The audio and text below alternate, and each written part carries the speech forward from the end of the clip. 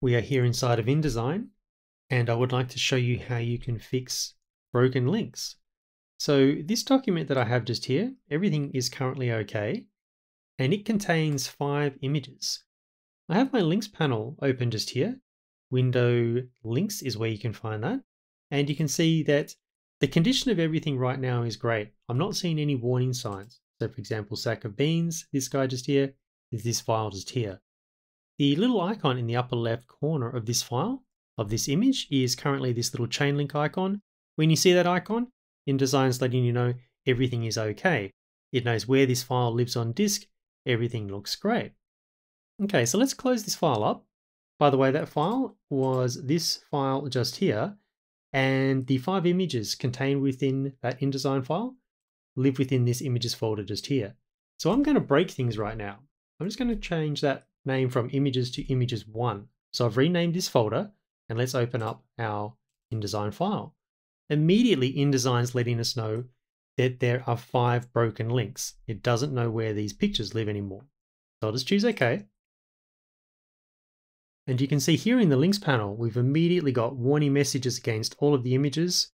And if we look at the images themselves within the document, you can see that little warning message, that little icon in the upper left corner. And you can see that on all of the other images as well.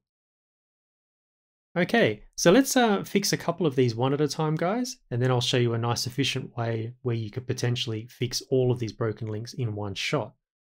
So let's, this first image just here, let's click on just once on the icon in the upper left corner. That will open up this dialog box, which is basically InDesign saying, hey, please point me to where this picture actually lives. So there's a little icon, a little option just here, guys. I'm going to turn that off and I'll revisit that in just a few minutes. That's that one where you can potentially repair everything in one shot. So again, that's just turned off for now. And from my desktop, images 1, and remember this thing's called sack of beans. So I just need to point to sack of beans, choose open, has a quick think, and fantastic. You can see within the links panel, that warning icon has disappeared, and also within the image. So this is looking great.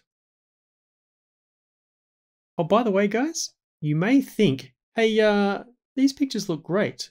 Surely everything is okay, even the ones with the warning icons. What you're actually seeing here is a low-res preview. So if you actually had to, for example, export out a high-quality PDF, you basically just couldn't do it. So if you see these warning icons, you do need to go and fix those, despite the fact that the image may look okay. Okay, so let's try and go and fix our second one. So coffee pour, which is what this image is just down here. Now in the previous example, I just clicked on the icon on the picture itself. Let's now trigger that update from the links panel itself. Now you can either double click on the icon just here, or having selected the entry just here, there is a little relink icon just down there. So let's click on that. And again, this one here is called coffee pour. So images 1, coffee pour, let's choose open. And no big surprises there. It's relinked our file. Everything looks great here. And you can see it's updated the warning icon just over here, telling us that everything is okay. Let's look at this next one just here. So this one here is cheers. And let's actually double click on this icon just next to the entry within the links panel. So we'll double click this one just here.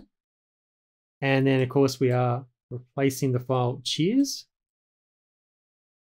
We've selected it just here, but this time let's actually activate that option that I've alluded to previously, search for missing links in this folder.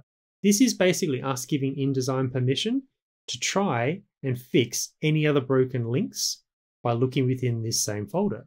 So again, we are just updating cheers, but we're also now telling it to try and fix everything else. Let's choose open. InDesign's having a think, and check this out. It's telling us that not only has it fixed this broken link, but it's also found 2 other broken links. So if I now choose OK and check out our links panel, no warning signs. And if we go for a scroll through our document, everything is fixed. Fantastic. So let's just prove everything is okay. I'm just going to save and close this file. Let's open it back up. And sure enough, everything looks great. Alrighty guys, so that's our relinking broken links inside of InDesign. I hope that helps. Catch you later.